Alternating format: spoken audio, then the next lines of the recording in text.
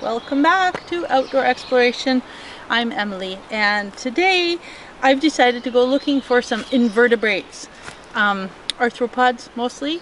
Well, actually I have no idea what we'll find. Invertebrates are basically animals with no spine, and mostly that usually means insects, but of course there are so many others as well. And so I'm just out looking for them today. For sure I'll show you some bees. I mean, I assume I can find some slugs, hopefully beetles, millipedes, I don't know what, we'll see. There are so many millions of types of insects and gastropods, slugs and snails. It's hard to know what we'll find exactly and what I'll tell you about. But in case people are wondering about some guidebooks, I've never found one that was perfect, and I think it's because there are so many types. So some that I have here, these sort of fulfill different functions. This one is Insects of the Pacific Northwest by Timber Press, which is, it's okay. I mean, it has a nice assortment, but so you can flip through like with the plant guidebook I've shown on another episode and basically identify whatever you find by photos. But they don't have a lot of things. I mean, it doesn't even have mason bees, which are super common, at least at my house. This one is the Audubon guidebook. It has far more insects, but it's for all of North America. So, although it does have a few insects that we have that this one doesn't include, it still doesn't include a whole lot of things.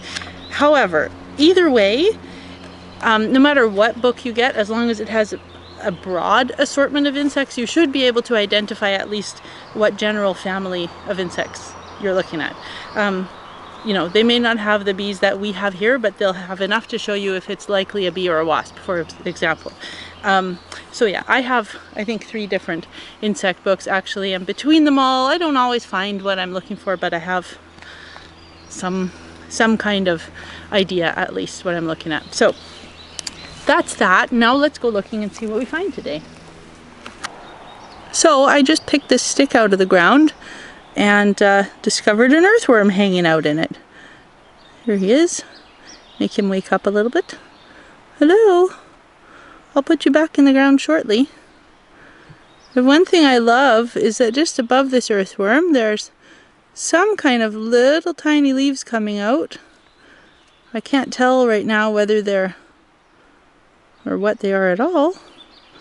There they are, and on this side something here with some sort of a root system.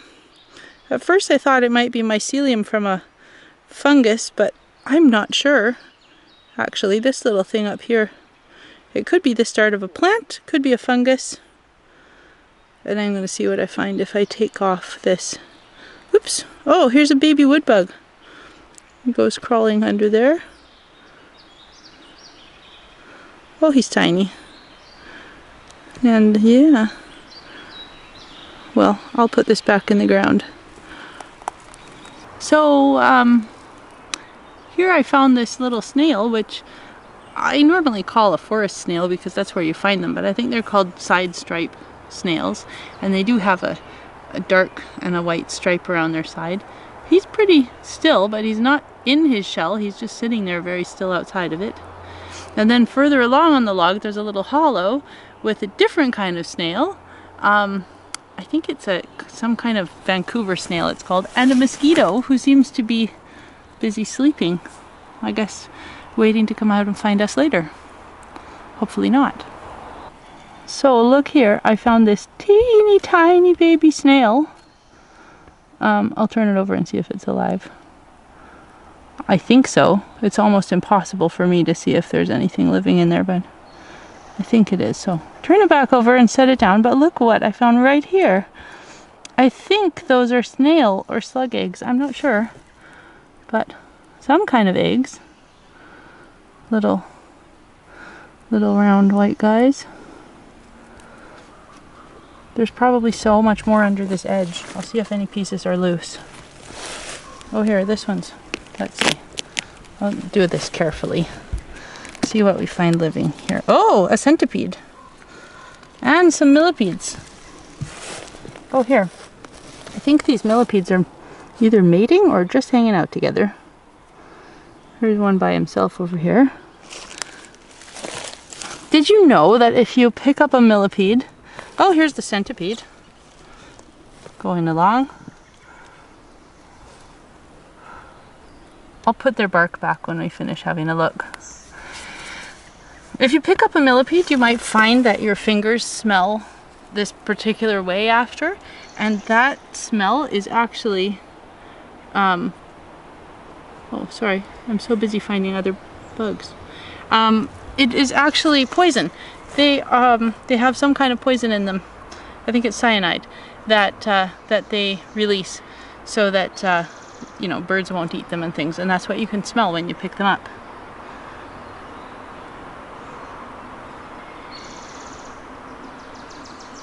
I wonder if these guys are alive. Oh, yes, they are. You going for a little walk? They're very slow. Maybe I should put them back. Oh my goodness! Look what was right under where I picked them up. I don't even know what these are, but tiny little rings. I wonder if they could be some kind of egg curls. I hope you can see these. They're so tiny, but they're, I mean, what, like 1 millimeter to 1.5 millimeters wide? Super tiny. Or they could even be from a plant that have fallen in here, but there are so many. And it was all under the bark. So I'm guessing it's some sort of egg sacs. Either that or it was brought in here by some animal. All right, let's put this back. Give them all their privacy again.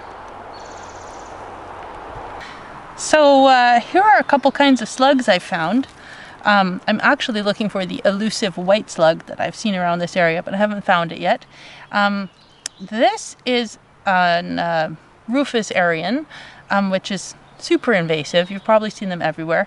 Mostly you don't find them in the forest. Mostly you find the banana slugs and what we call army slugs, which are like black spotted green banana slugs. But yeah, these come in black and brown. The brown ones have a red edge around their foot. And oh, anatomy of a slug. Basically, slugs are gastropods, which means, and so are snails, which means they have their gastro, their stomach, part of their body, which is this whole part, on top of their foot, which they have one of. So this is their foot, the part on the bottom there, and you can see his little antlers coming out. And so this is your Rufous Arian. Odd that it would be called Rufous since they're black, but we do have the red ones too, which have an orange frill around them, and the brown ones. And then this one over here, which are always much smaller, is a Dusky Arian. And they look almost like they have little chipmunk stripes sometimes. This guy's not being super interesting right now. They do have the little antlers also. And they're often in gardens. And talking about edibility, some people wonder if we can eat slugs. Yeah, lots of people eat slugs. However, the Arians, these guys here, the Rufous Arians, have some kind of chemical in them that can actually make your tongue go numb, and then I wonder what else does it do to you. So they have, it's some kind of a poison. I don't think it's lethal to humans, but I sure wouldn't eat them. Banana slugs are totally edible, like escargot, except we don't have that many and they're being pushed out by the Arians, so I wouldn't advise it. And these guys are very edible. I've eaten them before, except here's the thing. When you cook a slug, it becomes like a half to a quarter its size, which obviously when you start out at less than 1 inch long, you end up with very, very little. So it might be sustainable meat if you're trying to get them out of your garden, but it's hardly worth it, honestly. However, it is possible. Rufous Arian, Dusky Arian. Remember how earlier in the year we were looking at all those maple seedlings? Well, cotyledons, and also the maple blossoms even earlier than that, or around the same time. Well, these are those cotyledons.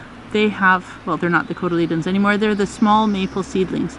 So they have their first couple of real leaves now, and obviously most of them are going to be eaten or die from lack of sunlight eventually, but maybe 1 or 2 of them might actually grow to become young trees.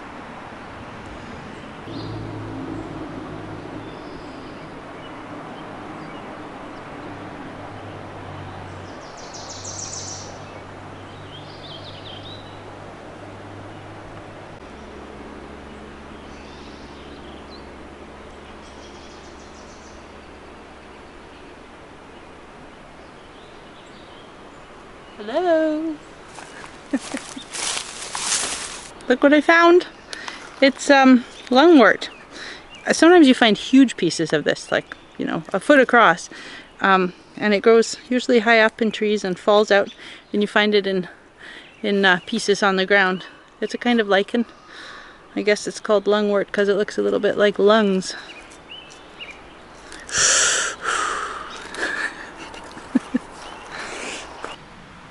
Here's a more brown rufusarian.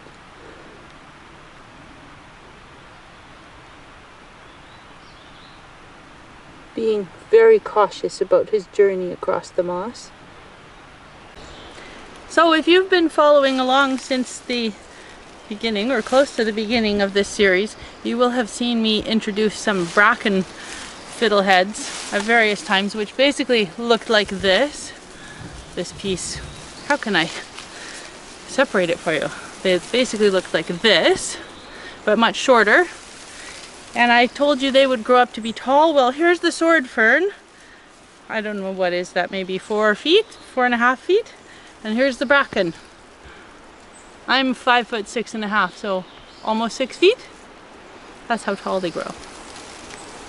Just beside the road here, having nothing to do with all the insects and slugs that we're looking for, is Devil's Club. And so I thought I would point that out very carefully, because you really don't want to accidentally grab this stuff in the forest. They even have prickles along the back of their leaves, but you can see they have all of these little seed pods here. Ooh, and ants everywhere. This one is crawling with ants. Look, we found insects after all. So cool. Pretty much you can find insects everywhere you look in the world. I'm sure that's not true, but pretty close to. They also have prickles along the top of their leaves. Oh, and here's some kind of little beetle. Whoops! It's incredibly tiny and very shiny. Beautiful.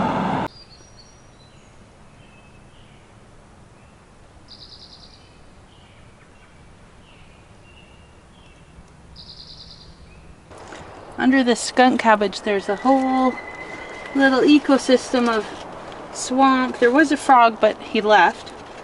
And hopefully some puddle shrimp. And who knows what else we could find in here.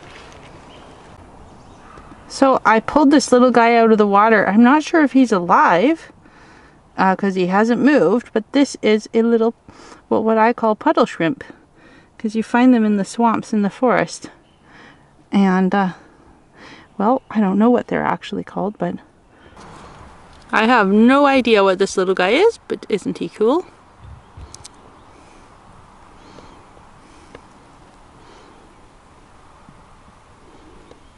Whoops. There you go. With his little head, he reminds me of a termite, but it's not.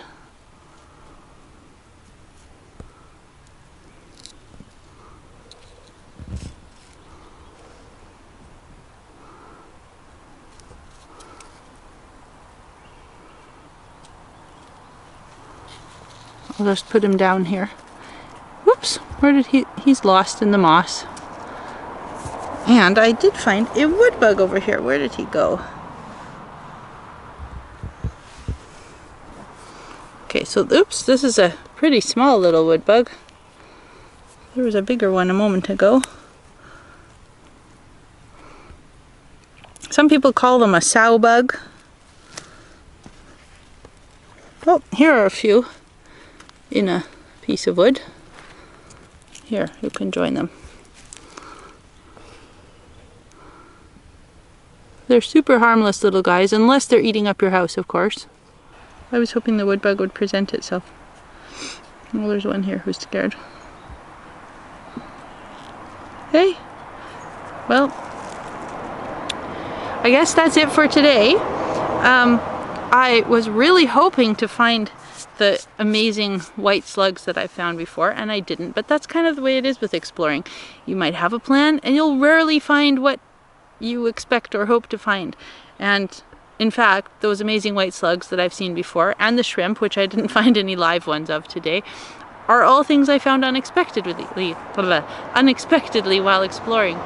And that's kind of the way with exploration. You just go out, maybe you have a plan, maybe you don't, and you see what you see and maybe get some great surprises. See you next time. Happy exploring.